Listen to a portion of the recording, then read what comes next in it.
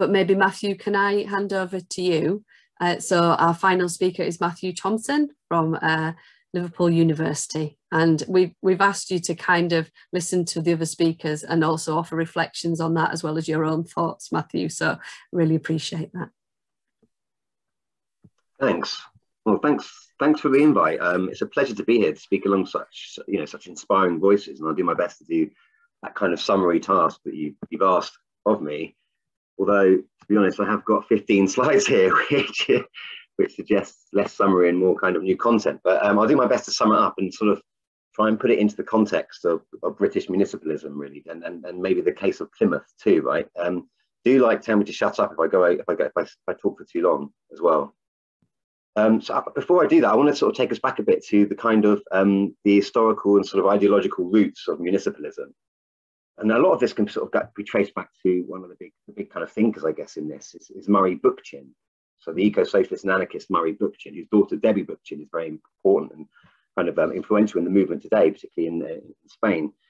And his idea was around drawing on historical examples, really, around assemblies and cooperatives and communes. So particularly, for instance, the Paris Commune in 1871, this kind of revolutionary space where the people of Paris took Paris away from the French state for a number of weeks. It's amazing kind of historical example which Bookchin draws upon and tries to draw out this idea of citizenship that's different to a kind of national state citizenship. So the citizenship involved in municipalism, or what he calls libertarian municipalism. There's other names along these lines around communalism, democratic confederalism, and I'll explain some of these in a bit. The idea of citizenship is that it's bound up with cities rather than just, say, urbanization or nation states, and cities being really important rather than just urbanization itself, because cities are kind of these centers of activity. They enable encounter and assembly to happen. They enable people to come together and deliberate and kind of and work off each other and kind of organize. So cities, rather than just, say, urbanization, is really quite important to this kind of politics of proximity, which is at the center of what we might call municipalism or communalism. And out of that, we have these things called assemblies, people's assemblies, in the kind of space of politics and cooperatives, in the space of economy. And these together, if you like, sort of lay the foundation for a different kind of polity, an alternative sort of society that is very different to. The idea is it replaces eventually the nation state and capitalism. This is quite a radical idea. These are really sort of radical, quite far-reaching theories that have been picked up in recent years around the rise of municipalism. And it links to quite a distinctive strategic approach, which I think Cooperation Jackson, Carly Cuno, has articulated certainly a lot in the past around how amazing they do it there. They've really sort of run with this idea of dual power. And perhaps Carly can elaborate on this later. You do it certainly better than I can. But this is the idea that you construct a kind of secondary pole of power to the nation state, outside of the nation state, that eventually supersedes it. So you effectively kind of expand the commons, and you build alternative autonomous institutions like cooperatives, like people's assemblies, that then try and push for this kind of prefigurative alternative that is feminist, that is anti-racist, that is ecologically sustainable, and so on, and pushes us towards a post-capitalism, what people might call a solidarity economy, something that can emerge out of the shell of the old, if you like. And at the same time, this is why it's dual. At the same time, this first approach is supported by another, which is about engaging with the state, so leveraging concessions from the state, taking hold of local political institutions through mobilizing social movements, as we see in the case of Barcelona en Comú. So Barcelona en Comú is a real kind of exemplar of this kind of approach.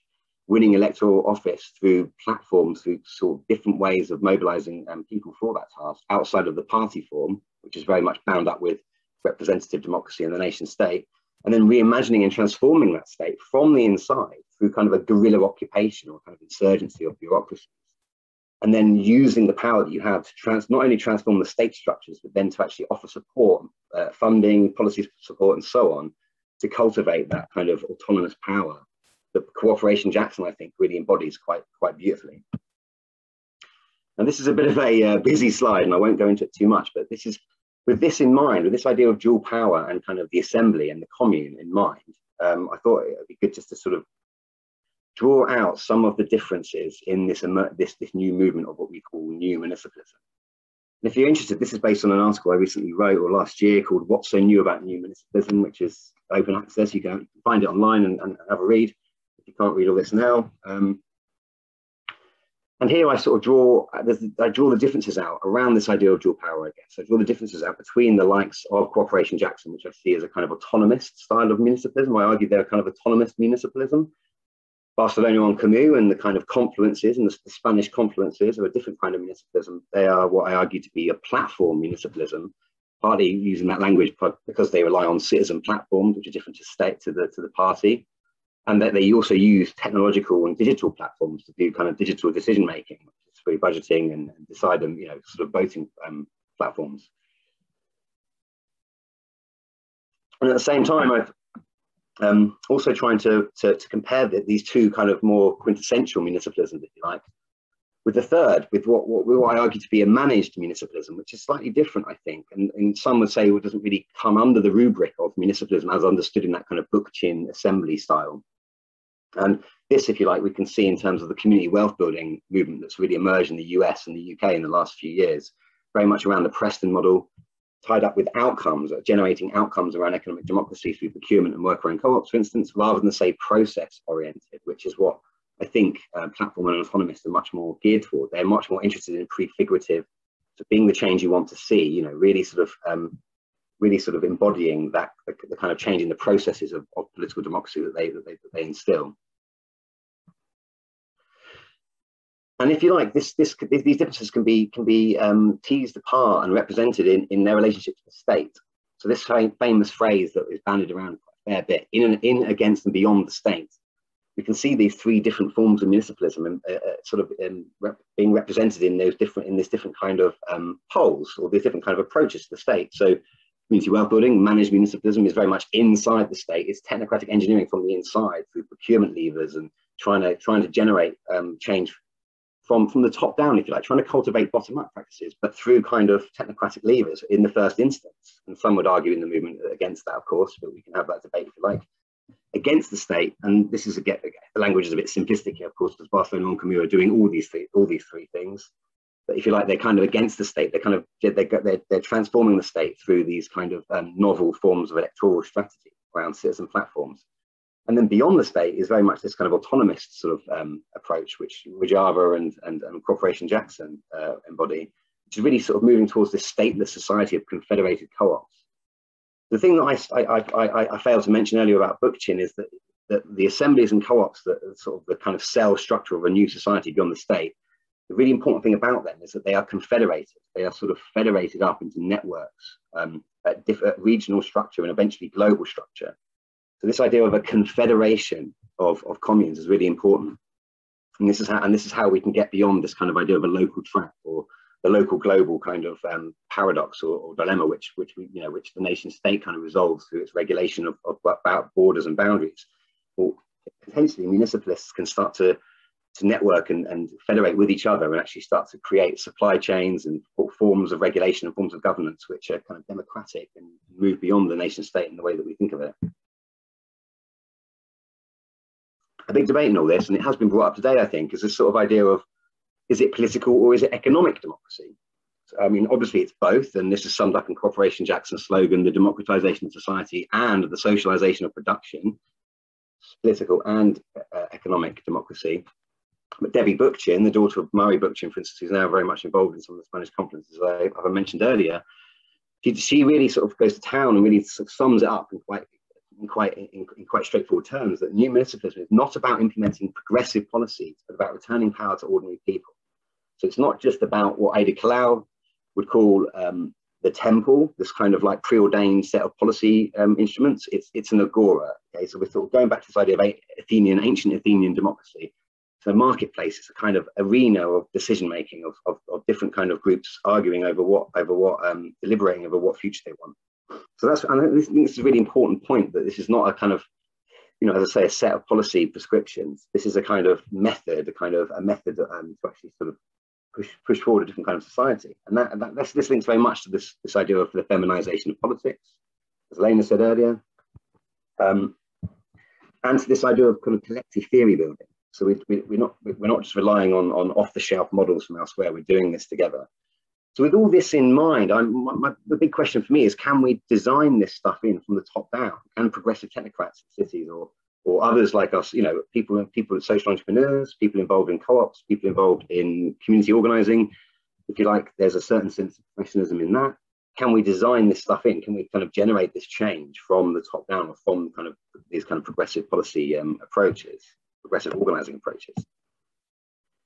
I'm aware I'm running out of time, but I'll take a quick dive into the history of this and suggest that it has been tried before in London, in the Greater London Council in the mid-80s, 81 to 86. As Owen Hatherley's new book, very interesting new book, has beautifully sort of explicated it, was a really radical endeavour. And really, if you like, as a kind of prototypical municipalism. So they were anti-racist, anti-imperialist, anti-sexist, and if you like, quite anti-capitalist. And they supported a lot of cooperatives, community organising in different boroughs in London. I haven't got a lot of time to go into it right now, but they were in many ways embodying many of the kind of municipalist principles that we take value today. And they were influenced, the Greater London Council, the Labour-run government at the time, was influenced by a strong degree by this book, In and Against the State. And this is where this phrase comes from, right? In and Against and Beyond the State comes from this kind of, these ideas in the late 1970s. This book was written in 1979 by a collective that included John MacDonald, the former shadow Chancellor of the Exchequer, who was also involved in the Greater London Council, where he cut his teeth, and John Holloway, a Marxist economist thinker. And this stuff was kind of laid the groundwork, I think, for sort of thinking about how to be a kind of insurgent or a kind of guerrilla in the bureaucracies of the state, and trying to sort of transform them from within. And we see these ideas kind of resounding down the decades, if you like, and taking hold now in the likes of Preston. So the Centre for Local Economic Strategies, or CLES, the think tank that is driving forward some of the stuff going on in Preston today, very much responsible, if you like, for those original ideas around procurement flows and sort of capturing procurement flows and diverting some of the procurement of anchor institutions to worker-owned co-ops and social enterprises, and generating some of this sort of municipalist action, if you like, from the top down. Those ideas came from CLES, if you like, or from NEF originally, from the New Economics Foundation. Some of these think tanks, and particularly CLES, came out of that earlier wave in the 1980s. So CLES was set up by the Greater London Council and by a few of the other metropolitan borough councils before they were taken apart and effectively kind of shut down by Thatcher. So in the dying days of their lives, they were basically they seeded a load of money to set up CLES, which was to take on some of these ideas. And admittedly, in the few decades since, they've gone in different directions, but in a way they're now coming back round full circle and sort of trying to experiment with some of these ideas on the ground. So we see this in Preston to a certain extent. It's proved quite successful. Some are arguing at the moment that the local elections, even though they were incredibly dire for Labour nationally, in those areas that have experimented with community wealth building, with some of the kind of Preston model ideas, Preston included, Salford is another one, the sensible socialist mayor of Salford here, called Dennett, increased his vote share to 59%, for instance. So it wasn't all doom and gloom for Labour. So we see some positive news coming out of this. But what I want to argue here is that I guess they don't necessarily go far enough. Community wealth building, as I say, is kind of is part of that managed municipalist tradition, and I think it lacks something. There is a kind of gap somewhere within this sort of this approach, within this strategic approach. It's a lopsided dual power approach, if you like, and it lacks some other aspects I think are really important. And those aspects I think are important. It's to do with space, creating the space for struggle for dual power. So Henri Lefebvre, the Marxist sociologist, the great Marxist philosopher, whose ideas around the right to the city, particularly the right to the city, are very influential in the Spanish municipalist movement and elsewhere at the moment. His ideas for what was along the lines, he said, for instance, to change life, we must first change space. It doesn't mean that necessarily just literally that we need to have the physical spaces where they are important. He's also thinking about the lived space of everyday life, the kind of the dreams and the memories, the collective memories, the kind of rituals and the imagination and desires that we live out our daily lives are really important. And we need also the material spaces to sort of to imagine these things and go about our lives. At the same time, that's this lived space idea that Lefebvre talked about. It's complemented by this idea of conceived space. So there's conceived space. This is the space of kind of planners, of rationality, of logic, of visions, of representations of space, maps and models and theories, and if you like, of experts. And this really, conceived space is an incredibly important aspect in the production of space, but it's only one aspect, and lived space is the other. And I think we've in the Preston model, for instance, we've kind of and community wealth building, we've pushed for conceived space, the space of planners, at the detriment of lived space, and thinking about how that can be enhanced and sort of generate different kinds of spatial practices. And I'm thinking here a lot. I'm thinking here of some of the first waves of municipalism that came out of late 19th century Italy, or in and around Bologna and Emilia-Romagna, which today is, of course, hosts one of the most powerful cooperative kind of industries sectors in the world. And look, Margaret Cohn has written a really interesting history of this, about the houses of the people. So there was all these material spaces that working class communities built quite literally in Italian towns and communes in the turn of the century, the turn of the 19th century to the 20th century. And these contained chambers of labour, so they contained spaces for co-ops and mutual aid societies to have offices and actually workshops. They also contained theatres, and they contained bars and pubs and libraries and spaces for encounter and seminar rooms and lecture theatres and so on, and spaces effectively for collective joy and for public education and popular education, which are these kind of really important spaces, if you like, the kind of material spaces that generate the solidarities and the kind of excitement and the mutual learning and the strategic kind of thinking that would require to actually build a movement collectively in a space. And I think that's what's lacking today, right? That's what's lacking in some of the stuff that we're thinking about in the UK. And I think this series of seminars and this conference, the State of Us, is trying to fill that gap. I think it does a really interesting job here of actually starting to talk about this in a kind of collective education project. I mentioned the Paris Commune earlier, and Christian Moss's book on the Paris Commune suggests that that education and these sort of spaces of participation and encounter and assembly were also really important. So in the years that ran up to 1871, Paris was alive with this kind of revolutionary ferment in kind of clubs and salons and kind of these spaces of working class kind of encounter.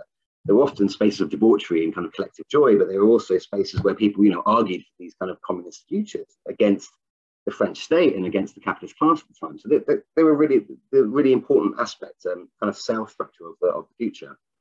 And Red Bologna, which obviously, if you like, the period of the Bologna came under Communist Party rule in the 20th century, from the 1950s to the 1970s. They were really big on education. So they put in place, if you like, this was kind of the heir to the kind of those houses of the people in the kind of 19th century municipalist movements I just talked about. They put in place a really radical education program in the city. It was all about universal, non-specialized education, and so did the Paris Commune. So education is a big part of these movements, which I think we forget today, and we need to really think about how we start changing hearts and minds more broadly, and across the public more broadly, and not just within our own kind of activist spaces. So with all that kind of background history, and I'll try and sum up now because I know I'm getting close. I've been banging on for far too long, but here's a few examples of what's going on in this sort of space of kind of encounter and assembly and cooperation in a kind of more traditional sort of municipalist mode, rather than, say, community wealth building. You've got the same collective, Solidarity Against Neoliberal Extremism, what a great name, the same collective in Glasgow. In Glasgow, they're trying to start kind of conversations, public conversations, leading to the idea of a people's plan. So they're going to try and create a people's plan, not driven by experts, but driven by people. You've got cooperation towns springing up across the country, and I think partly they were inspired by Carlo Cuno's last visit to the UK, if I'm wrong, in 2019. People were inspired by Cooperation Jackson and set up their own cooperation towns here.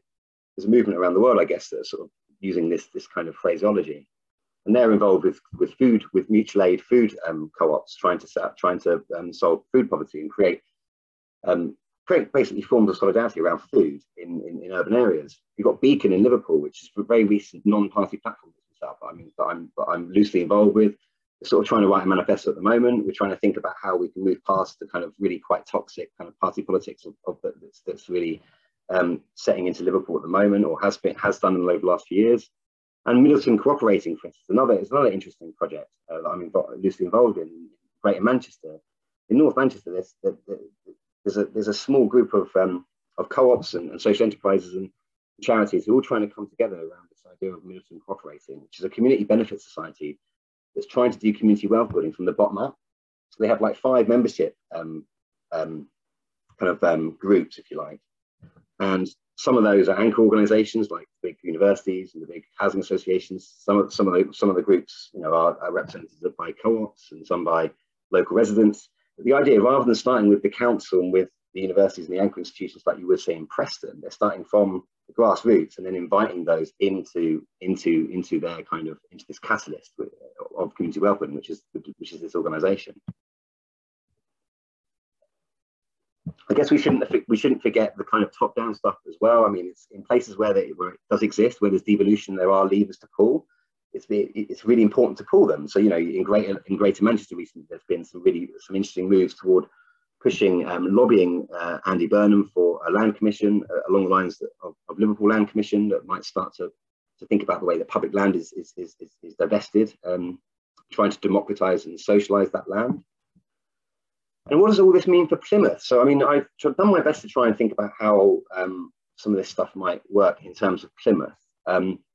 Here you can see that I've tried to sort of group some of Plymouth's assets and some of Plymouth's distinctive approaches along the lines of the kind of 3-part typology I introduced earlier. So managed,